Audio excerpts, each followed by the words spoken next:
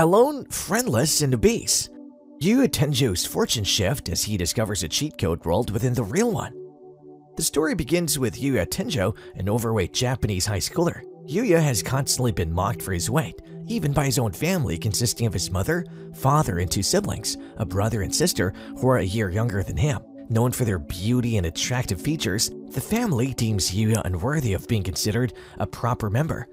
The only person ever kind to Yuuya was his grandfather, who passed away, leaving everything, including a house, to Yuuya. Yuuya's family disowned him after that incident, and he now lives alone. Things are no different for Yuuya at school.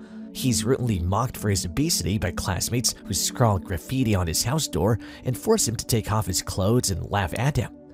His life is full of misery, and he's depressed and hopeless. One day, as Yuuya is walking somewhere, he hears some distressed voices and decides to investigate. He sees a group of 3 thugs harassing a girl who's clearly very uncomfortable and begging them to leave her alone. Plucking up his courage, Yuuya asks them to stop, but they only laugh at him.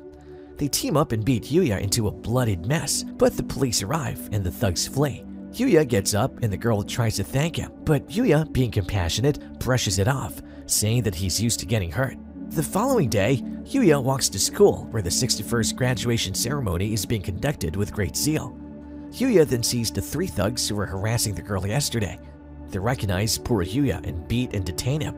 Yuuya begs to be released as he would lose his job as a newspaper delivery boy, but they don't relent and mock him until late afternoon with a cheering mob egging them on. Yuuya somehow reaches his workplace but is promptly fired. Dejected, he eats a small cup of instant noodles, which is all he can afford.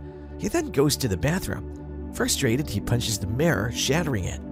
Yuuya lashes out again, but this time, the wall moves and a gaping hole is left before Yuuya. The boy is curious and starts to investigate. He squeezes in and sees different strange artifacts, but thinks that there are souvenirs from his grandfather's travels around the world. Going further, he sees a mysterious door and decides to open it.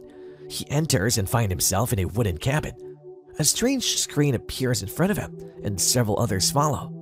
Looking at the screens, Yuuya learns that there are different statistics for a person such as agility, magic, intelligence, and bonus points, and all of us are at 1 the minimum. After some research, Yuuya concludes that he's in another world and discovers a document announcing that he has inherited this house, which is only open to him and is protected by a magic barrier. Yuuya ventures outside after discovering several weapons like a sword and spear and is initially unable to use any because of his low statistics. Yuuya then observed as a barrier is attacked by a red ogre, a monster of high level. Yuuya is initially hesitant, but after some training, he slays the beast, acquiring 1,000 points each for his statistics. Tired, Yuuya decides to head back and rest after a while. Just then, a wad of cash appears before him, and Yuuya correctly surmises it as a reward for slaying the monster. As Yuuya goes to sleep that night, his body is racked with pain and he passes a miserable night. However, when he wakes up the following day, he's stunned to see 6-pack abs instead of his big belly. His clothes are too big, and this drastic change occurs overnight. Yuuya doesn't think much of it though and continues to visit the other world. On subsequent visits, Yuuya learns more and more about the world he's in. His cabin is surrounded by a lush green forest and is protected by the magical barrier. Yuuya discovers that there is a vegetable garden and decides to tend it. He learns that the vegetables are very good to eat, and later realizes that eating produce boosts his stats. Yuuya works hard on training and builds up his statistics more and more. He calmly slays a new monster and acquires a unique necklace which nets him 150 points. After some time, Yuuya decides to return to school, being free of financial worries for the time being. He enters the school but is not recognized by anyone, not even his own kin. Nobody believes Yuuya when he tells them his name. He's a bit nervous when he sees his former bullies approach him, but is surprised when they refuse to recognize him. Worried, Yuuya rushes to the bathroom and looks at his reflection and lets out an exclamation. Yuuya, still in disbelief over his transformation, is accosted by his siblings. The 3 thugs had peed him and taken to the place where he was bullied earlier, and they pelt him with questions. Yuuya is trying to evade their questions. Just then, a car stops and a girl emerges from the vehicle and asks for Yuuya Tenjo. Yuuya speaks up and the girl introduces herself as Kaori Hojo and thanks him profusely for saving her. At first, Yuuya doesn't recognize her, but later does and accepts her gratitude. She apologizes for investigating his profile to track him down. As a token of her gratitude, Kaori Hoju offers Yuuya Tenjo a place in the Usha Academy, regarded as the most elite academy in town. Yuuya doesn't think that he would be able to get enrolled as his grades are not exceptional. His younger siblings, being jealous, corroborate Yuuya's statement and quickly ask Kaori to secure admissions for them instead. She denies their demands and points out their unacceptable behavior with Yuuya, which she has seen during her investigation.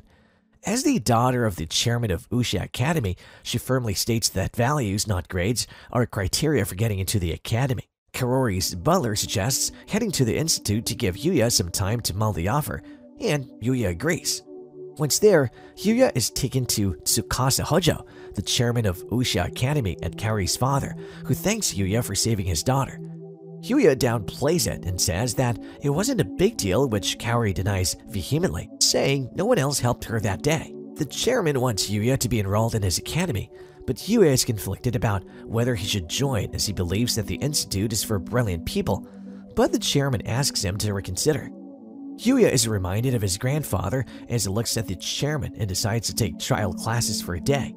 Just then, Miss Iwata, a renowned scientist and Usha's Academy's science teacher, knocks on the door and Yuuya is spirited away for his first class. Waiting outside the course to be introduced, Yuuya feels very nervous. When Miss Iwata calls him in, everyone is stunned by how handsome he is, which makes Yuuya a bit embarrassed.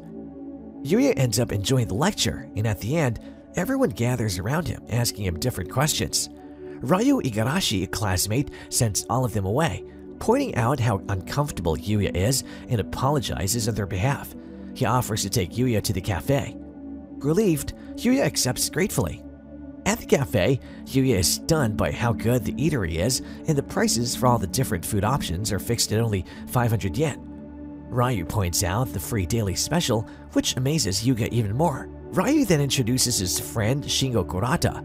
During lunch, Yuuya feels like everyone is staring and thinks that it might be because of his uniform, but Ryu simply states that the reason is Yuuya's handsomeness. Ryu and Shingo start talking, and Yuuya is surprised to learn they both watch anime. After a bit more conversation, Yuuya learns that Yuuya is in almost every club. Clubs are student bodies for activities, and Ryu, a member of the gaming club, reveals that he carries a console around, which further amazes Yuuya. After a full day's worth of activities, Yuuya meets the chairman again and accepts the admission offer with a full fee concession. He leaves the campus and meets Kaori on his way out. They strike up a conversation, and Kaori reveals that, being the chairman's daughter, she's avoided and lonely and has no friends at all. Yuuya feels sympathetic towards her, and the two go on a walk, which turns into a date as people all around them start to compliment them as a couple. Yuuya and Kaori share a dessert and a tender moment. Once home, Yuuya cannot help but feel amazed at the change in his fortune, as he has gone from rags to riches in every sense of the expression. He decides to enter the other world by means of the door again. He continues his training with great enthusiasm, and his level is shown to have reached about 239 from the starting point of level 1. Feeling adventurous, Yuuya decides to venture outside the magical barrier around the house and manages to do so. Just then, he hears clamoring and investigates. He finds many dead bodies on the ground and a level 200 monster jeering at a female fighter who has been injured. Taking cover behind a tree, Yuuya launches his spear at the beast, but is quickly slapped away, and the beast triumphantly mocks Yuuya.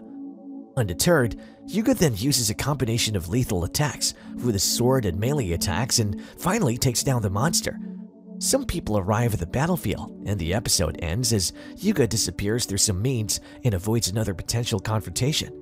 If you enjoyed watching this recap, don't forget to subscribe and click the bell button to get priority notifications when new episodes air. See you in the next episode with another recap.